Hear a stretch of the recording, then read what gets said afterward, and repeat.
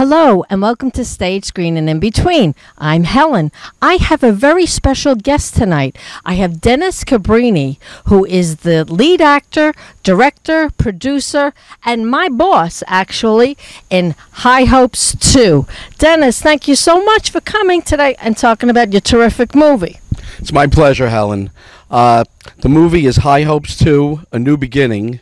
And the reason why it's High Hopes 2 is obviously there was a High Hopes 1. We got a pretty good response with the first film. I decided to shoot a second one. And the long-term goal of this film is I'd like to do a series of 12 episodes and see if we could get some distribution and get on TV. Well, tell everybody about the premise of the movie, because actually, did you write this? Yes, I'm the writer. So it's actually based on your life experience. So tell our audience something about that. Okay.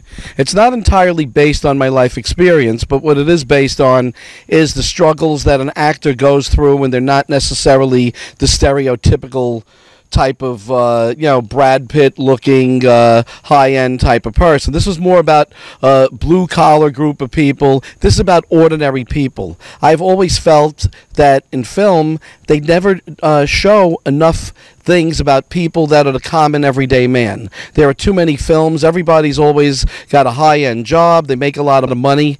This movie's about, film is about people that are ordinary people but still have dreams and still have hopes, hence the name High Hopes. And it's about people that, it's about a guy who's a taxi cab driver, and the reason he drives a cab is because he has this dream about being an actor. And it's never worked out for him, and now he's over 50 years old. He still hasn't made it, but he won't give up on his dream. He won't give up on his high hopes. Yeah, that's so cool. Now, let me ask you, how long did it take you to write this? It took me, the second time, I already had all the characters developed and everything to a large degree, so it took me maybe about 2 weeks. The first film took me about a month. Once I have an idea in my head, I can write the story pretty quickly. Let's take a look now, and you'll see what Dennis is talking about.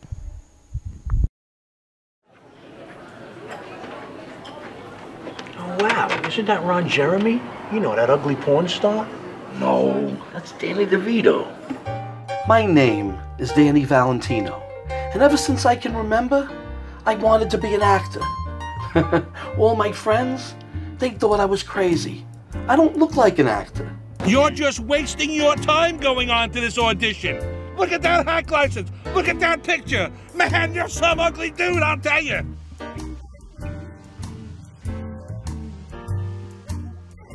And after 25 years of trying to make it in show business, I have to question whether I even have the talent. Now I see why your acting career never took off. What a horrible performance. The last time I ever saw anybody perform that badly was, let me see, you on your honeymoon. Pursuing this career has caused me nothing but trouble. I think your acting has gone to your brain. With my landlord. Why would I want to make a bet with you? I'll tell you why, because I just came from the police station and turned myself in. Oh, you got a deal, moron. With my wife, because I'm never home.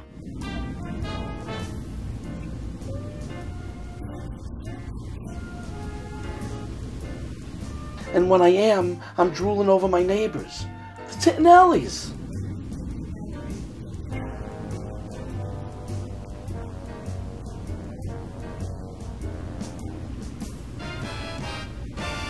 It seems like trouble just has a way of finding me. To make ends meet, I drive a taxi cab. Recently, my boss knocked me out. And then she fired me. So in order to get my job back, I offered her a proposition. I challenge you to a 3-round boxing match. I accept your challenge, Big Mac. So now, I gotta fight a woman to get my job back. I must be crazy. And that's not the only fight I have on my hands. The police are after me.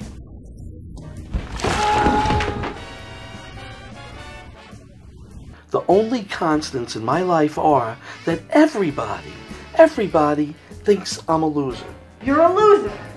L-O-S-E-R.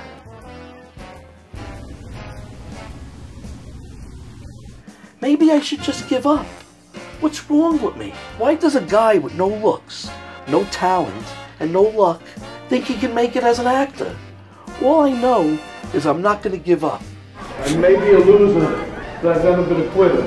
I'm not going to let go of my dream. I'm not going to let go of my high hopes.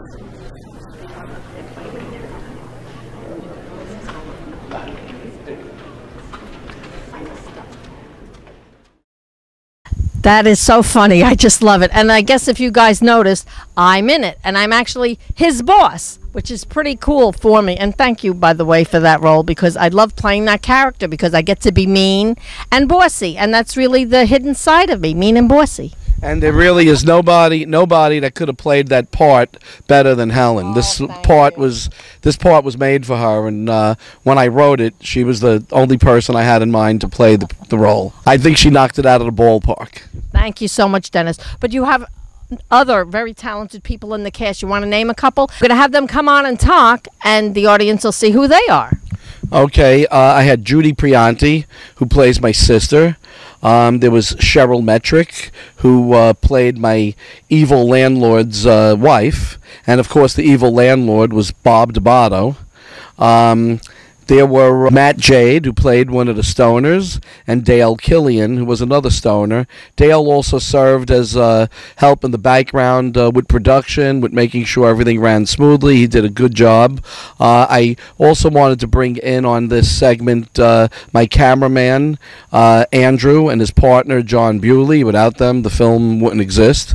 And I think he did a great job as an assistant director. So I also directed the film, but one thing that's difficult is when you're directing and you're also on the other end of the camera. It's very difficult to capture everything, and we weren't working with a high budget, so time was of the essence, and I think we pulled it off, and I think we made a very good film.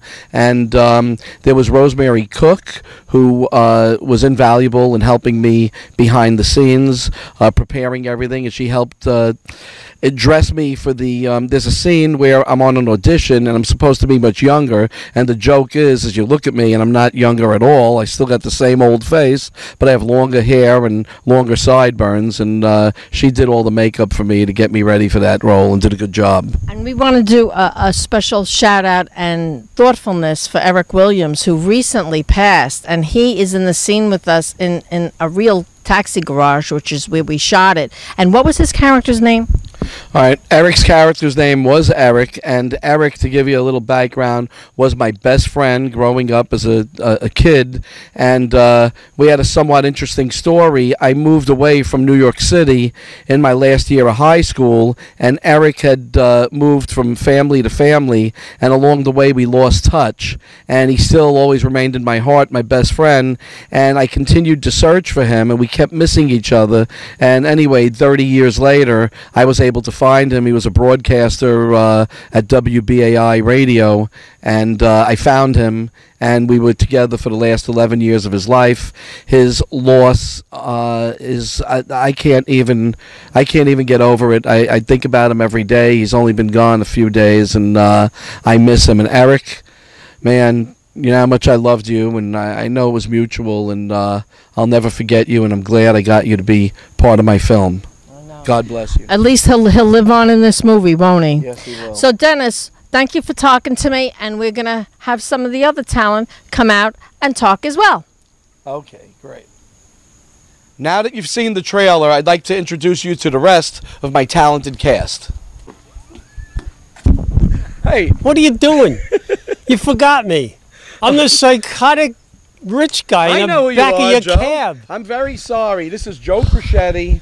He played the rich cab passenger that was one of my best paying customers, and I forgot to mention him, and I really do apologize to you, Joe. He also was one of my producers. Well, I really apologize. Well, don't ever do that again. You almost gave me a heart attack. I won't. Please, right. I still need you to be involved in my project. I'll talk to you. Okay. Take care, Joe. Okay. Joe Crochetti, everybody. Hey, Dennis. Uh-oh. What the hell is going on around here? You're always sticking it to me. You're always doing it. You're doing it again. Hank the hobo. Forget about Hank the hobo. He lives in the park. Forget about him, you know? What the hell, man? I trust you. I thought you were going to be... I got your autograph in my pile of junk, you know? I was going to film you separately. Prize possession. I was going to film you separately. Oh, yeah, sure. Yeah, right, yeah.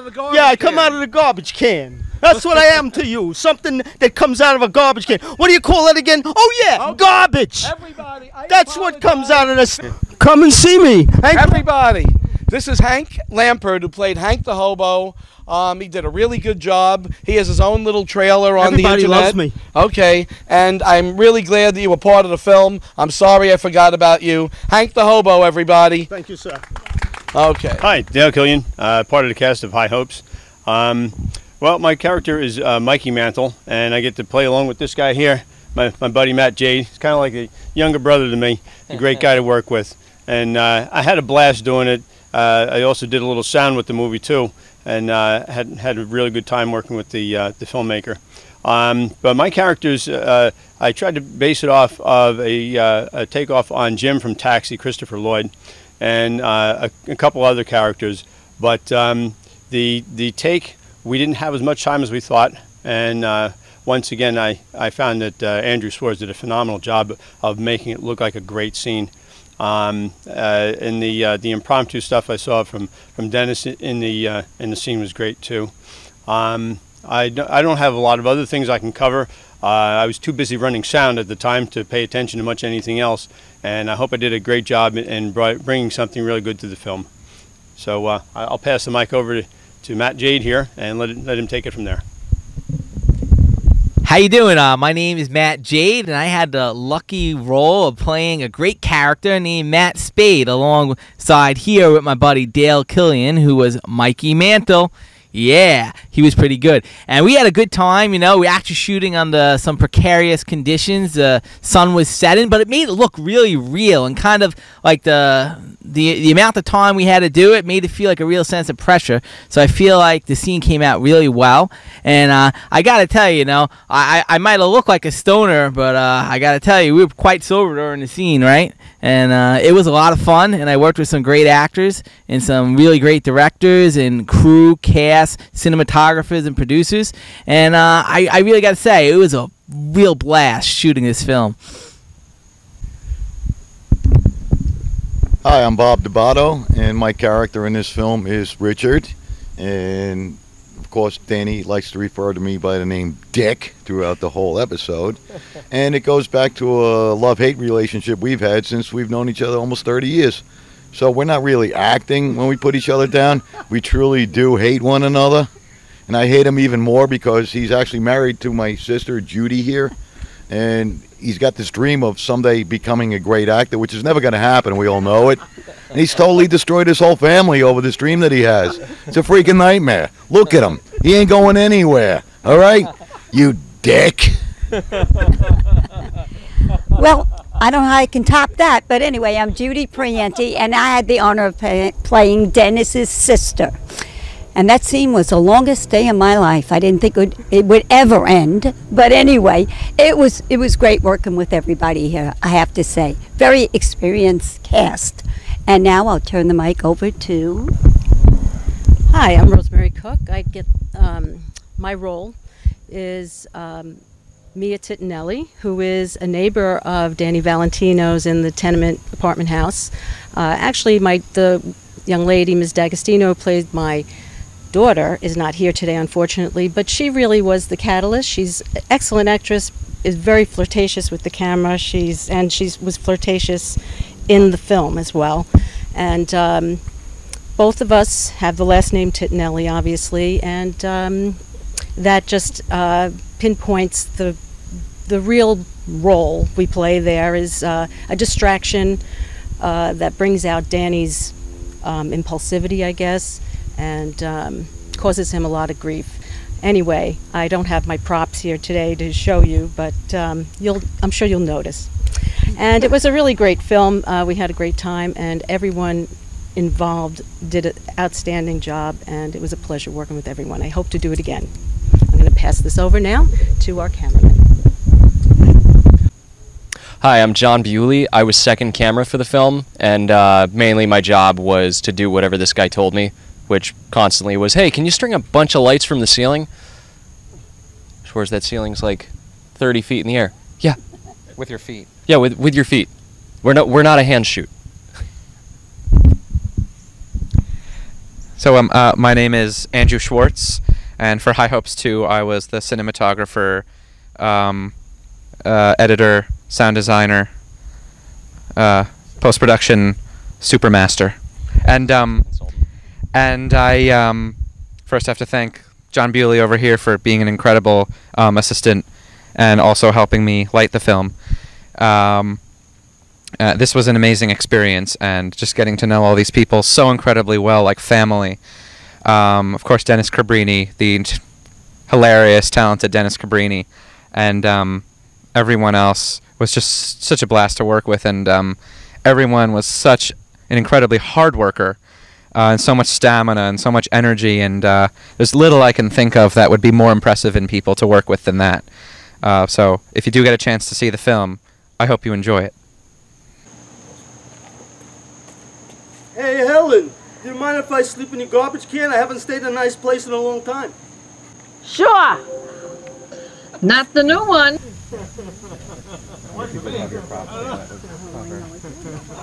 I would like to once again thank two people that aren't here, Cheryl Metrick and Oriana DAgostino. Thank you very much for your participation in the film.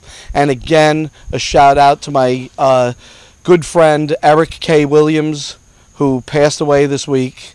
And I think everybody shares my sentiments in the sorrow and the fact that we miss Eric very much. I thank him so much for being in this film, and God bless you, Eric. Thank you, Eric. We're going to miss you. We're going to miss you. God bless you. God bless. So, Dennis, do you have information for our audience of where they can find out more about High Hopes 2? Yes, they can go to High Hopes Channel 1 on YouTube, and they will be able to see an upload of both trailers and the original first film. The film we're now promoting is High Hopes 2, A New Beginning, and it kind of changes the first story a little bit, so it's good to have a little bit of the background. We will be doing the film festival circuit, and so please look for us in 2017. And we do have high hopes to get picked up and become a TV series.